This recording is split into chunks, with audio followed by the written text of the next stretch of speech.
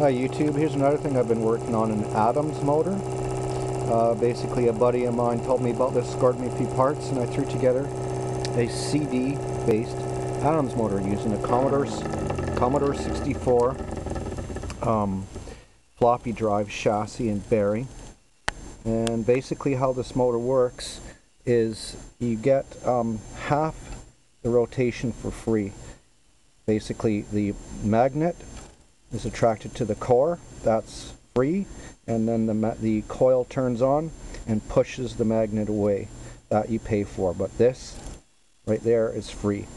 Plus, because it's got a reverse EMF diode, I hooked up a battery here, and guess what? I was getting a slight charge. So if this thing was doing work, then basically I would get a free charge. I had a scope on it, ammeter, the whole 9 yards. Whether I had it charging or not didn't make any difference. But it's not a self-starter, you have to get a little help.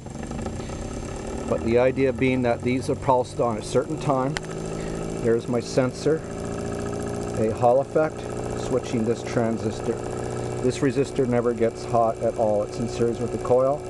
In fact, it might even get a little cold. There's supposed to be some reverse EMF, 0 point energy kind of stuff happening, but I haven't gotten into that yet. But anyways, just another thing I've been up to over the winter.